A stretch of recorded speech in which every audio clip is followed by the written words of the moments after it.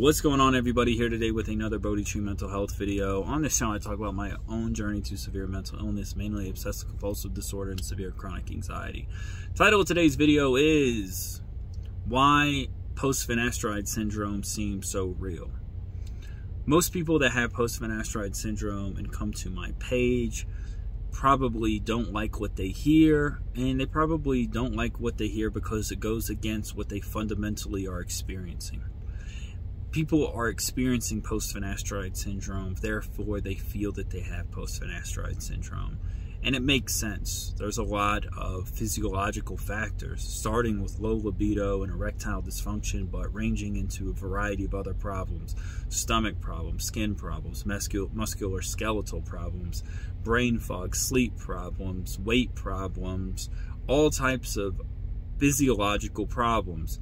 And for those of people who just aren't that well read and don't really understand OCD and anxiety that well, it just doesn't seem to compute that everything that they're experiencing and all the narrative that they've been telling themselves in their head day in and day out, that the problem actually just comes from this day in and day out narrative, that it is actually the narrative of thoughts and feelings in their own mind that is making their body so sick. And so I wanted to talk a little bit about OCD in general, and so hopefully this will put in perspective how someone can become so convinced that they have something like post Finasteride syndrome when in reality they don't actually. They're actually just suffering from the fear, from the psychological aspects of believing that they have this syndrome. There's a variety of OCD themes out here. This is basically obsessions or fears. They range from harming themselves and harming others, being a pedophile, being attracted to different family members, and other common one is also fearing that they have different diseases, going crazy, schizophrenia, developing cancer, fear of death, fear of throwing up, fear of leaving the house. There's an endless amount of obsessions and gives rise to a variety of compulsions. And let's take the most basic one, the most fundamental one, because the reality is that the general public knows little to nothing about actual obsessive compulsive disorder. But when people think about obsessive compulsive disorder, typically they think about hand washing or symmetry, people that are very clean. So let's just talk about cleanliness. Let's just use this example, this very stereotypical yet very small sliver of the OCD anxiety community that have obsessions and fears around cleanliness.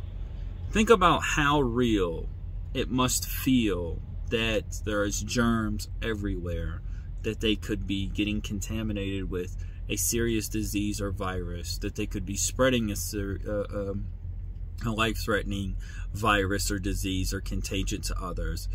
Think about the level of anxiety and the level of fear that one person that has contamination OCD, this obsession, this fear drives them to first start washing their hands excessively, and eventually over time will lead to them washing their hands until they're red, until they bleed, taking showers, first off multiple showers a day, showers that span hours, constant cleaning and re-cleaning, constant checking, and eventually when OCD reaches a pinnacle, OCD basically takes over the individual's life in their entirety, and their entire life is just based around, their entire life is literally just based around their fears around contamination.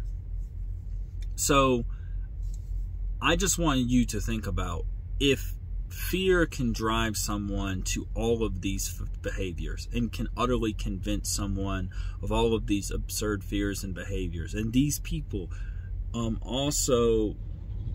these same people also experience a variety of physical and psychological symptoms that are in line with what you're experiencing with PFS, why couldn't you be as convinced of PFS, post Finasteride syndrome, as somebody else is of contamination or a variety of other OCD themes? I hope this video finds you well. Peace out.